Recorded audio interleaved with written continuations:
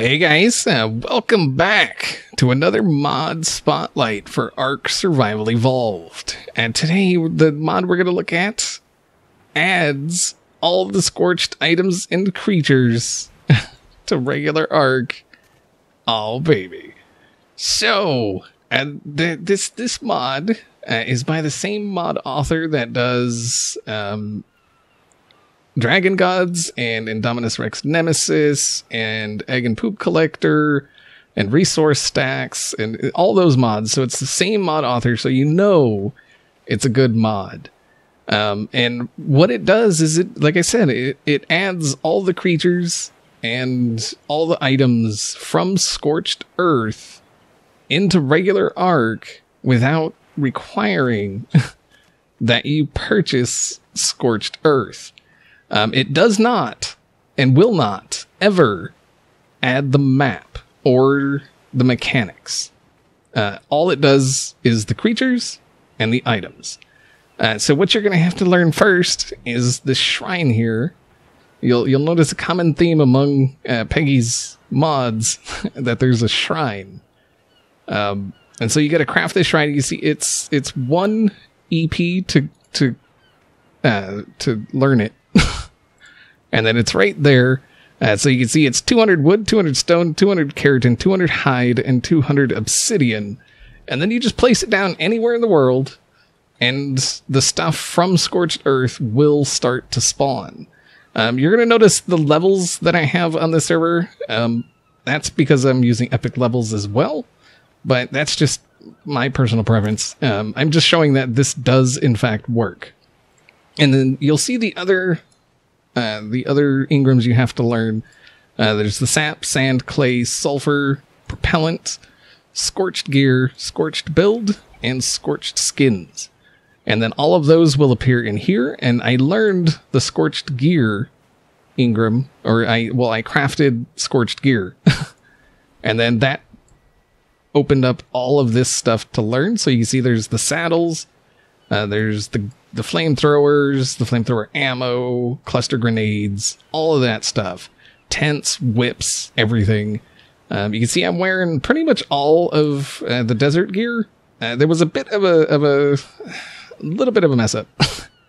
So you can see there's 2 shirts, which I'm maybe by the time you see this video that will be fixed.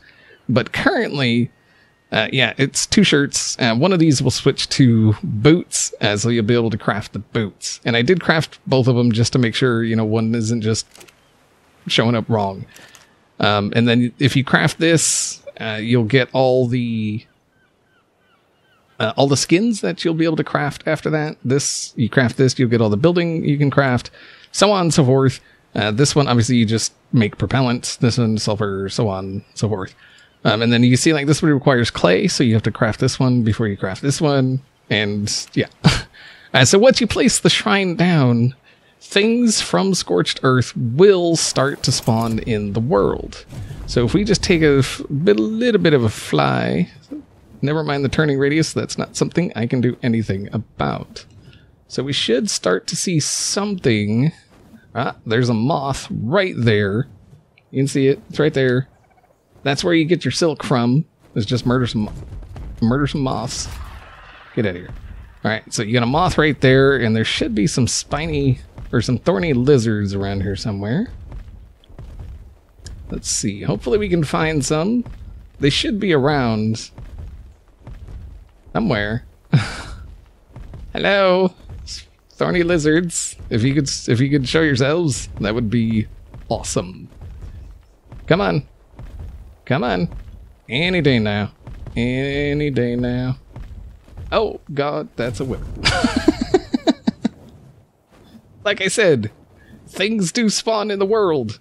The wyverns actually spawn in the mountains, and as you can see, for some reason, they're migrating away from the mountains. I don't know if that's something that needs to be worked on, or if that's just the way the wyverns work. But that does happen, so just keep that in mind. Yeah, wyverns are dangerous. I'm just saying, very, very dangerous. All right, there's another. Oh my God, another wyvern. And an alpha wyvern. Oh, awesome. That is great. Oh, where are the 3 lizards? They're out here somewhere. Oh, baby, look at this. Look at this. Look at this. this is another thing that happens. So apparently every half hour, the Wyverns have a chance to drop a Wyvern egg. Oh, baby, let's pick it up. Let's run away. So you can still, like, that's still how you get Wyverns. Wyverns are still not tameable. That mechanic is the same. But like the storms and the superheat and all of that stuff is not in here. But you can see we just found, that was like totally, yeah, that was totally cool. I was actually hoping to find one of those. I'm still looking for a thorny lizard. But they are out here. I have seen them. I placed the shrine a while ago and just let stuff spawn. And then you're seeing you still get all the regular, vanilla ARK dinos. This mod does not block anything from spawning.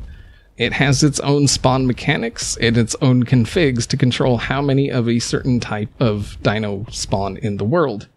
So that's something to keep in mind when you're putting together, if you're using this mod or whatever.